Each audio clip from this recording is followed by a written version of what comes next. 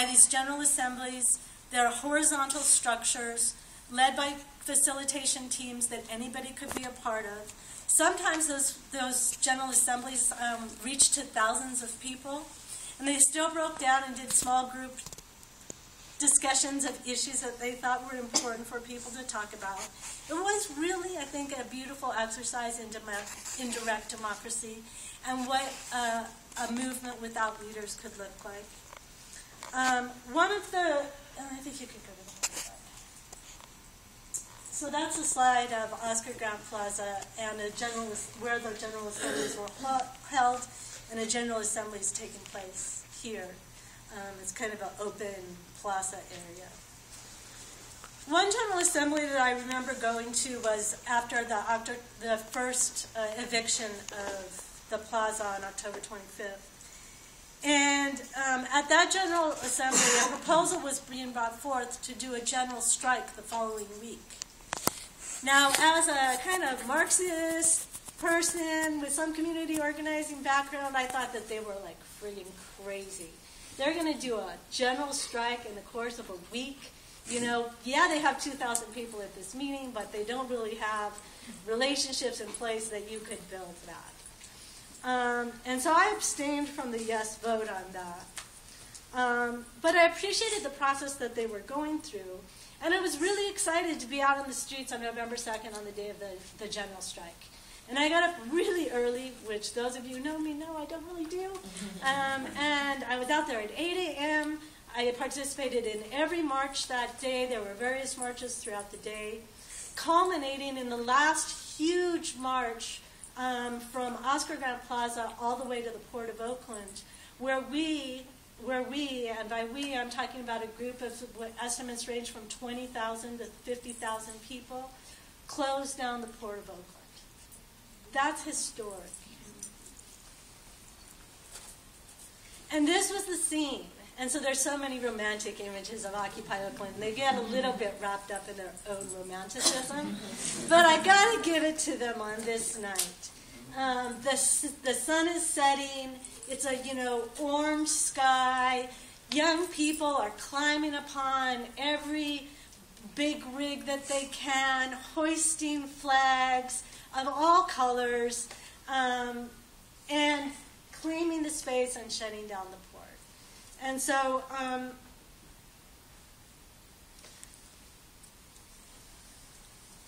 think that there's something to me physically as well, kind of watching myself in that space, that feeling of what it feels like to be in a liberated zone, right? And how one feels that in one's body. And how different that feels from other places that I am. And so I just kind of put that out there. I think I'll go kind of like explaining some of the problematics of the Occupy Grants. Yeah, so definitely I think what the organizing principle of the group of people who are behind a lot of how Occupy Oakland organizes is a certain tendency of anarchists. They call themselves insurrectionist anarchists. And they have a pretty militant idea of what constitutes an autonomous zone, and they constructed Oscar Grant Plaza as an autonomous zone. No cops were allowed in the camp at all, ever. They were physically blockaded from entering. And they were able to they had enough people to actually be able to do that. They set up tents in a camp. They created their own infrastructure, a kitchen, a library, a medical tent, teams of their own security to keep people safe and to try to diffuse conflict in the camp. So I think that they're drawing in part off of a Zapatista way of organizing and creating an autonomous zone. I think that it's kind of, there's problematics of trying to do that inside of the middle of a city, but nevertheless, that did occur in the time that they were able to hold that space. The political formation of Occupy Oakland, the way decisions were made is by what they called a modified consensus. In order to pass a proposal, anybody could bring a proposal, but in order to pass it, you had to have 90% yes vote. That was a pretty high bar and pretty hard to reach.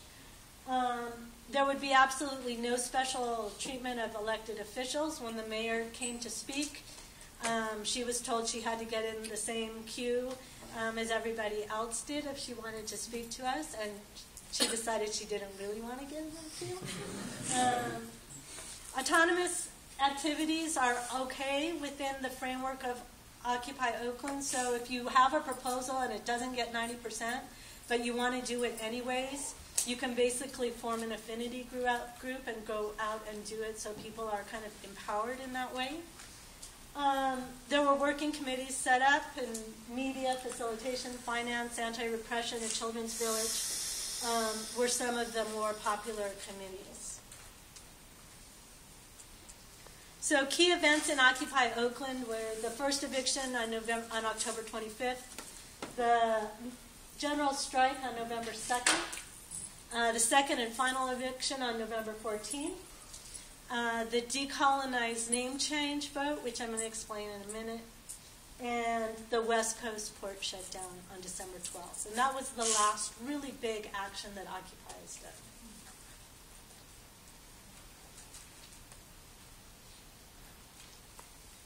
So this is a watercolor by Karina Lomeli, who's an artist affiliated with the movement.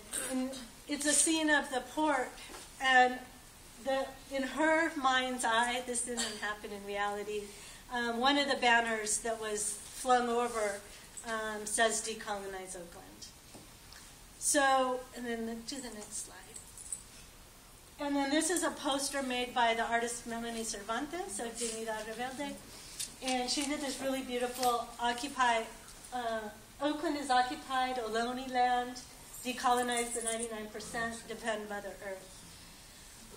So one of the problematics right away within Occupy Oakland was the relationship between the people of color in Occupy Oakland and the rest of the camp. And so fairly quickly, a POC caucus was formed, and that caucus was again fairly quickly renamed the QPOC-POC caucus. So queer issues were front and center from the beginning in the formation of an autonomous space inside of Occupy Oakland for people of color.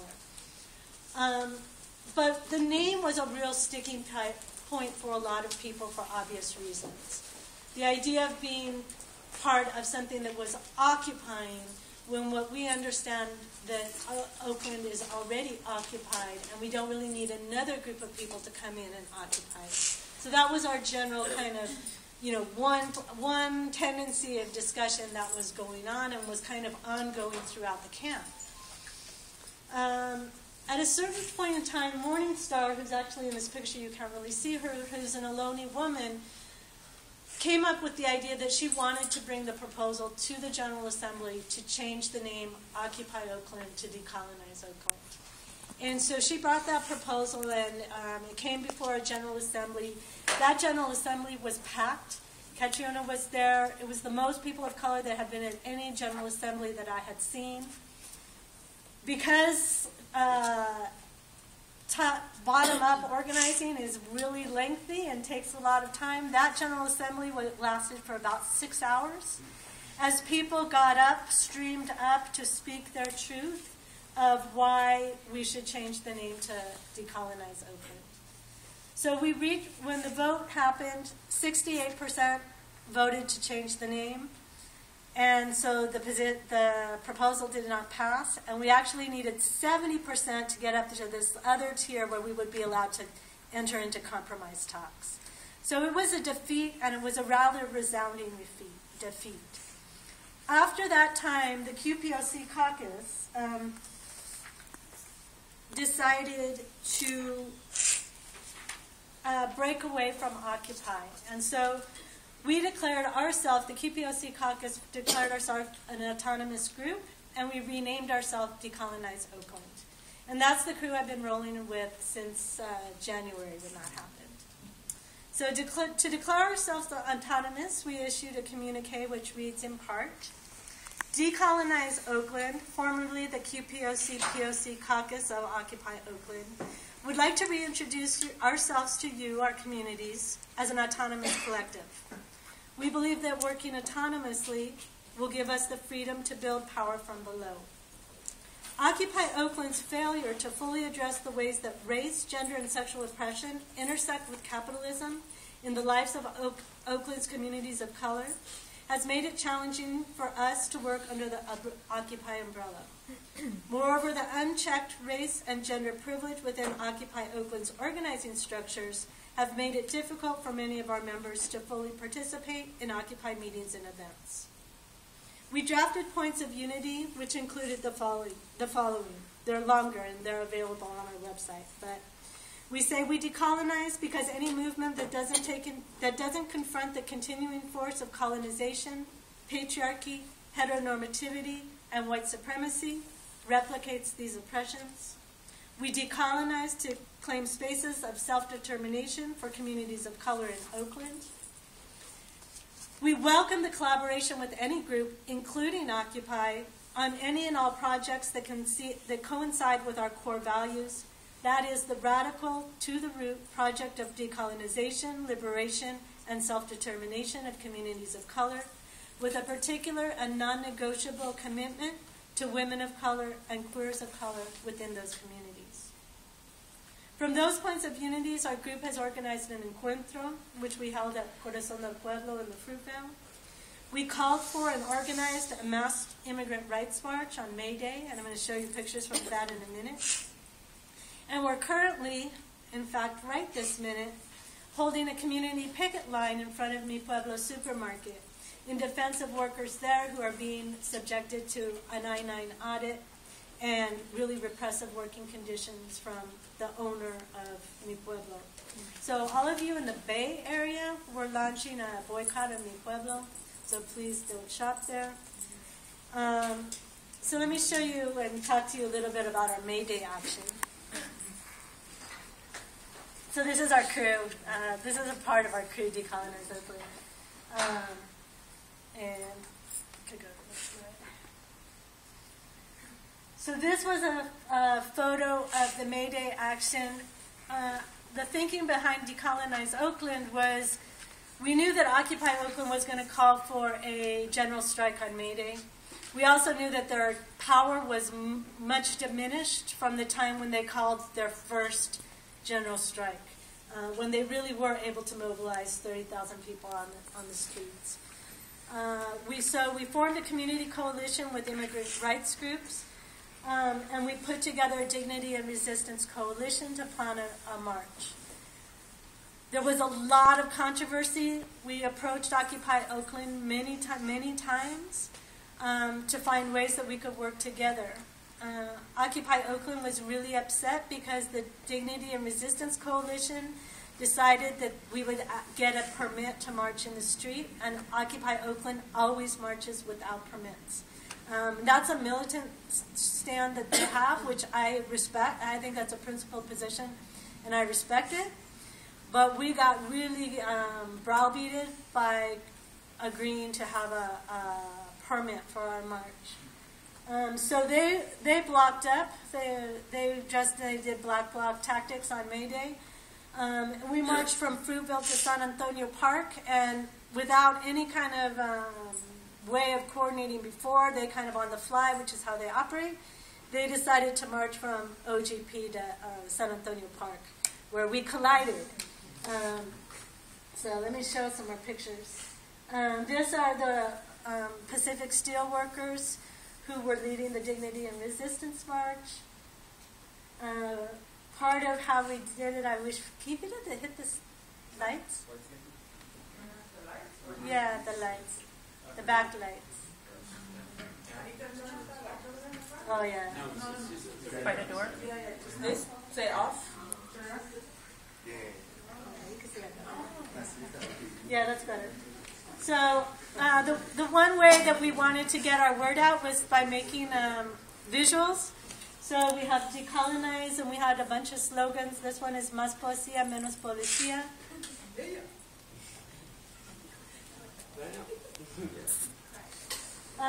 This one is if you're dissing the sisters, you ain't fighting the power. Pinches fronteras.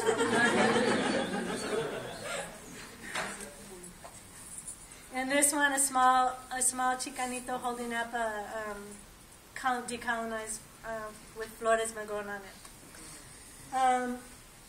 So this was our way of taking the message of decolonization out into the streets and out into the community. I think there's so decolonize, and then there's one more of our, we actually built a, go ahead. The flow got left out. Back. Somehow the float got messed up. So we actually built a Santa Maria float after the mutiny, with an erected. You just stop there. Okay, sorry. So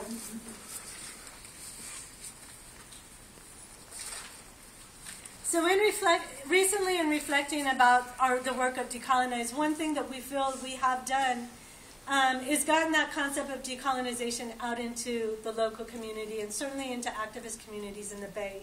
When we proposed the name change, one of the main arguments against the name change came from Boots Riley, who's a local kind of hip-hop phenomena.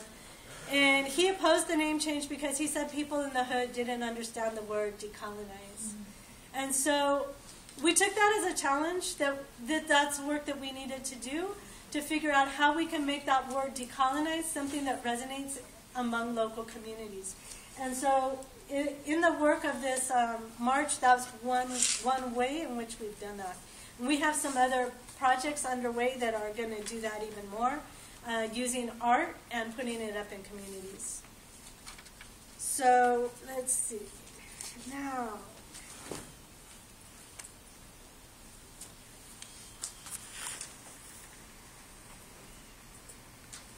trying to figure out how to go.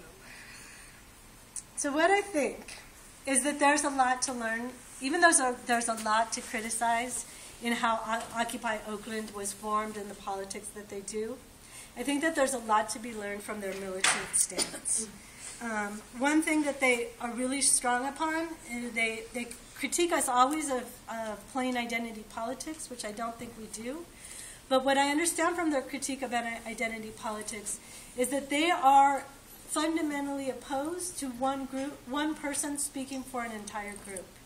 And that's actually a challenge that I take to heart.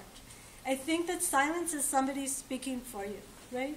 And that we all have to, we all speak for ourselves, and we cannot speak for the multiplicity of people who form even our tight groups, right?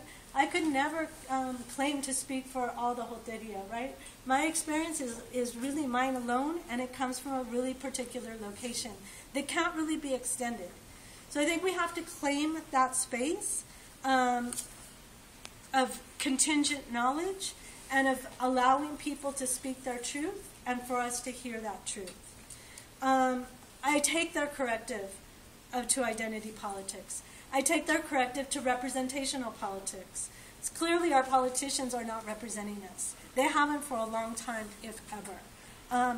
Obama does not speak for me, nor does Jerry Brown, who just vetoed some really important legislation in California, right? I'm also strongly in alignment with Occupy Oakland's militant stance against politicians in general. I don't think that we should negotiate with them. I don't think we even need to talk to them. I appreciate a direct action approach to politics where we use our force and our power as we mobilize it to demand changes. We can take creative actions, and Occupy has, against banks, against police brutality, against foreclosures. We can stand in front of homes that are about to be foreclosed, and we can stop the foreclosures. And I actually have come to appreciate Occupy Oakland's quite controversial call for diversity of tactics. Diversity of tactics is their refusal to embrace nonviolent methods only, right? And I'm not against attacking corporate headquarters, banks, whatever, if there's a clear reason for doing so, and if it somehow forwards our agenda. And I'm not totally against black bloc tactics. Dressing up in black bloc is a way to protect a crowd and keep people safe, although the way that it's done a lot of times is beyond ridiculous and really like hot doggy. I also love that Occupy enacts a kind of militant politics meets DIY aesthetic in everything they do. They do everything from scratch, and they figure out how to get it done with what they have, with very little resources and no money. They feed people, they care for sick people, they used bikes to generate electricity in the camp, and they planted gardens friggin' everywhere. That was dope. But ultimately, the underlying white supremacy that was just rampant inside of Occupy Oakland really destroyed the possibility of it seizing the moral authority within the context of Oakland. Oakland is, after all, 75% people of color town, and these numbers were never reflected in Occupy Oakland, not at the camp, and much less in the small cadre that's really calling the shots. Those who hold most of the power in Occupy are a small group of white men. They tend to react to any critique of racial dynamics as in a really like knee-jerk way, critiquing them as like, you're just playing identity politics, you're liberal, and you must be from a nonprofit. Those are their most three biggest kind of comebacks to us. They also like to label us divisive. And so what that brings home for me is like the ongoing need for women of color feminism, because it feels like I've learned that lesson so long ago, but also lessons need to be learned over and over and over. I do agree with Occupy Oakland, the militants in Occupy Oakland, that we cannot rely on strategies and tactics that we've used in the past. We need to become more militant. There's been a steady erosion of gains since the last militant movements, which were in the 1960s and 70s. The redistribution of wealth is just of epic proportions, and it's being made possible by ever-increasing state repression, both in terms of the prison-industrial complex, but also in terms of local police forces really infiltrating movements and trying to destroy them from within. This current moment, I believe, this moment in history presents us with an opening, and I want us to take full advantage of it. I see this opening in three places. One, in resistance to austerity measures, which are happening everywhere across the globe, but most notably, perhaps recently in Quebec, where the students successfully fought back tuition increases. And they did that by being in the streets day after day, week after week, month after month, until they made the government back down. And we're not there yet here. What's it going to take for us to get there? I also see the opening in the undocumented and unafraid movement.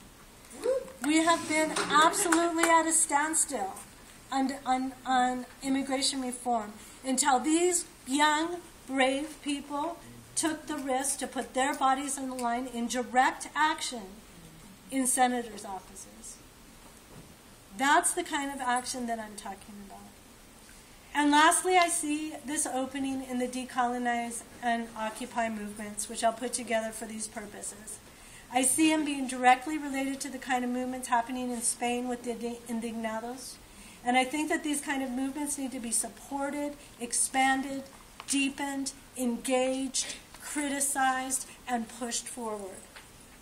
In these sites of social struggle, we have at long last seen some new militant strategies emerge.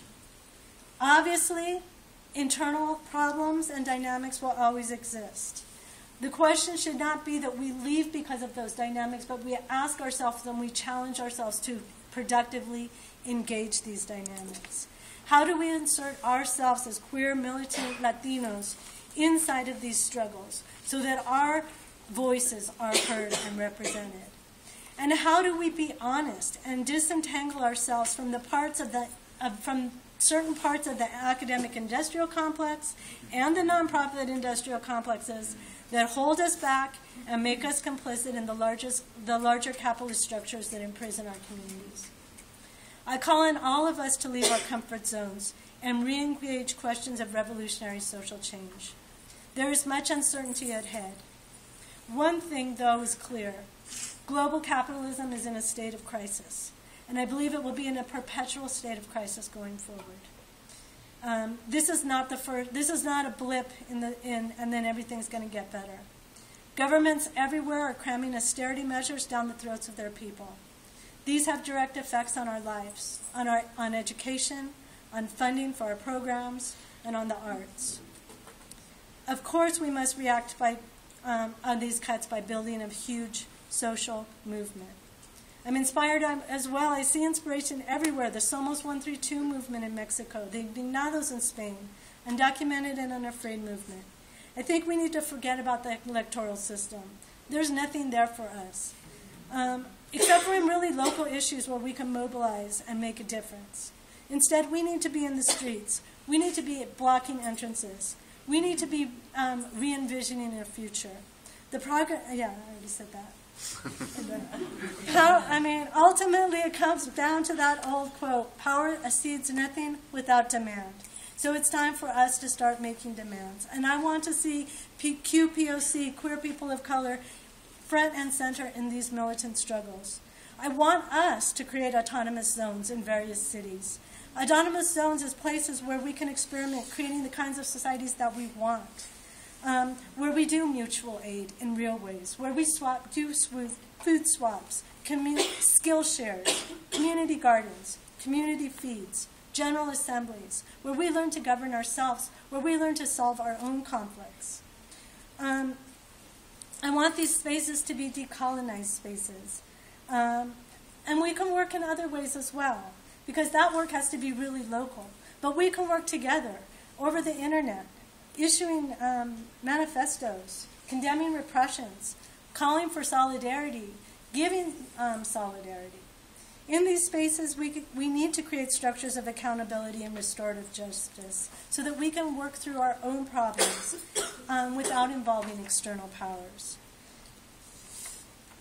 I'm aware of a group in LA, Revolutionary Autonomous Communities. I don't know if some of you know them. But they're doing exactly the kind of work that I'm calling for. And I think we need to embrace that slogan, that Zapatista slogan, un mundo donde quepan muchos mundos, a call for pluriversality, right? There's not one way to organize, not a one-size-fits-all approach, because a decolonial future must allow for multiple spiritualities, multiple epistemologies, multiple temporalities. We are headed neither for a mythic past nor towards some already envisioned utopic future. The future is ours, but it will emerge out of struggle, as it should. For this work to happen, we need to work on expanding our skill sets in the years ahead, and we need everyone: academics, artists, activists, gardeners, brujos, builders. I call on all of us to get out there and engage in on-the-ground conversations about militant social change. We can no longer afford to speak just to each other. We need to grow our networks. We need to globalize our struggle, and at the same time we need to localize so that we all have networks in place that we can pull together to provide basic human needs in the event of economic meltdown. I consider my politics as like Octavia Butler meets Karl Marx meets the anarchists, right? Because like Lauren Olamina, she's the one that I'm thinking of, you know. I want to have my backpack, and if you guys haven't read Peril of the Sower, you guys got to read it, you know. We got to be ready for that meltdown, you know, because it's going to be us who are going to be saving each other. We need to learn how to grow food to survive. We need to learn how to set up our own schools, our own clinics. I'm so inspired by these two African-American women in deep East Oakland who call themselves the community medics and go around teaching people how to treat gunshot wounds because of the fact that ambulances don't get there in time. But that's what we need. That is the model going forward. We need to imagine autonomous communities based on equal participation and mutual aid. Probably all of us will learn how to, will undoubtedly need to learn how to deal with our own relative privilege in relation to others in our community so that we can interact with them and build horizontally. We need to enter the spaces bringing everything that we have to offer, but we also need to enter those spaces with an absolute humility, acknowledging that our knowledge is partial and contingent, and that we have much to learn. For too long, I feel like we've been putting our collective energy into simply surviving in this fucked up system that we live in. I think now is the time to step back and start working in earnest to dismantle the system. Thank you.